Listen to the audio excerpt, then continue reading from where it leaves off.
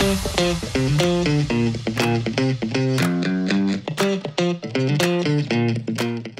Perris. I'm Claire Miramontes, City Manager with the City of Perris. Today I'm really excited to share with you a lot of the recent developments that have been happening throughout the city. Most recently, our economic development staff, along with our Mayor Michael Vargas and Councilwoman Maricela Nava, did attend the International Retailers Conference. We were very excited to be able to meet a lot of potential future retailers that we hope to see here in the City of Perris in the future. We did learn that Panera Bread will be opening a restaurant at Plaza de Perris. Also, KFC, Little Caesars, and WSS Shoe Stores recently opened their doors at the Spectrum Center.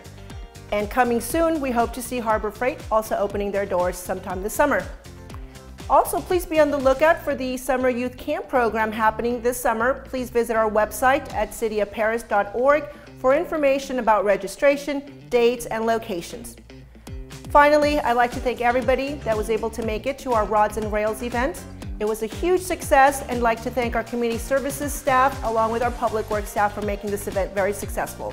Until next time, this is your City Manager signing off.